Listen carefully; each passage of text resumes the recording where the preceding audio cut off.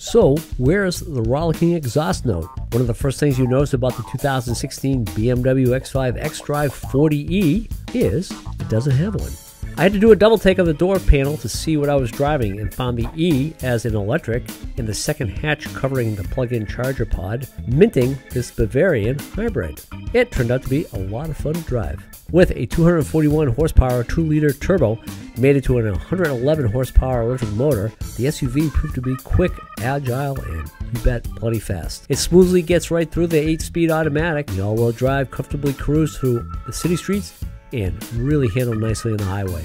I kept it in auto for most of the time and found that the adaptive transmission did a really nice job controlling all the shift points. You certainly can enjoy multiple driving modes. I, as always, prefer the sport mode, even though it costs me a couple miles per gallon, but I do love that performance. I averaged about 28 in combined between the electric motor and the gasoline. As with most BMWs, it's a luxurious cabin. Our tester had the kicked up Napa package, which added on such niceties as the panoramic sunroof and xenon lights, and really touched up the refinements of the interior. Once you add on the 20-inch blackout wheels, our Tesla rang in at about $74,420. Body styling is very classic and highly recognizable, starting with the classic split grille that tailors all the way back to the bifold powered liftgate. Say, if you're in the market for a luxury SUV, and boy, there are some beautiful options out there, but you're intrigued by the hybrid concept, this could be the driving experience for you.